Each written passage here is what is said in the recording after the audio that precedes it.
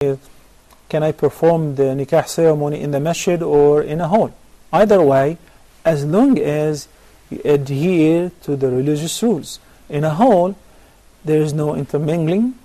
Women are wearing the proper hijab. There is no violation of having the band and the musical instruments and so on. That's perfectly fine.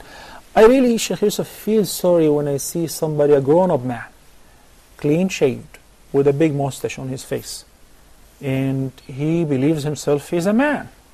And he has his future wife half naked sitting next to him, and people ask them to kiss each other in front of everybody. What do you think of this? Well, I grew up around that kind of thing. I don't know if I had anybody in my family with a big handlebar mustache, but I was told that my grandfather used to have one, but I don't know. As far as the dress and the mustache and all, that's one subject. What is that sense of jealousy? Yeah, the sense of, this is my wife. The idea of kissing in public always has been kind of difficult for me, really, to think about that. Showing one's wife flesh. Even holding hands in public. My wife says, why don't you like to hold hands? I say, I just don't like people looking at us like that. And she'll say, we're married. I mean, come on. I say, I don't know. It just feels, you know. So, but sometimes we do, and it's okay.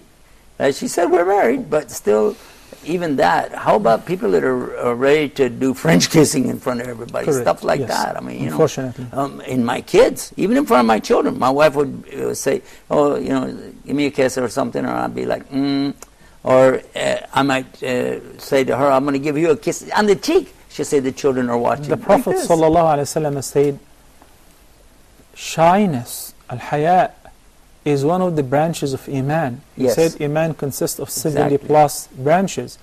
And shyness, modesty, is one of the qualities of a believer.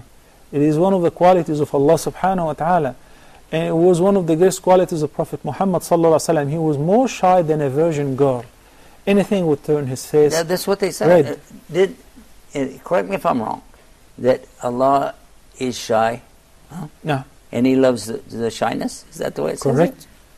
And the verse in Surah Al-Baqarah, the second rubu', it says, إِنَّ اللَّهَ لَا يَسْتَحْيِي أَن يَضْرِبَ مَثَلًا مَا بَعُوضَةً فَمَا فَوْقَهَا.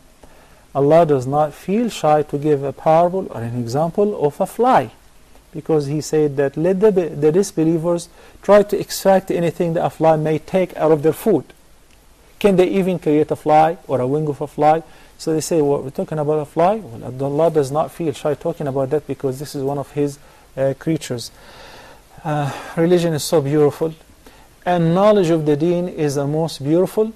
Allah subhanahu wa ta'ala said in Surah Fatir, إِنَّمَا يَخْشَى اللَّهَ مِنْ عِبَادِهِ الْعُلَمَاء.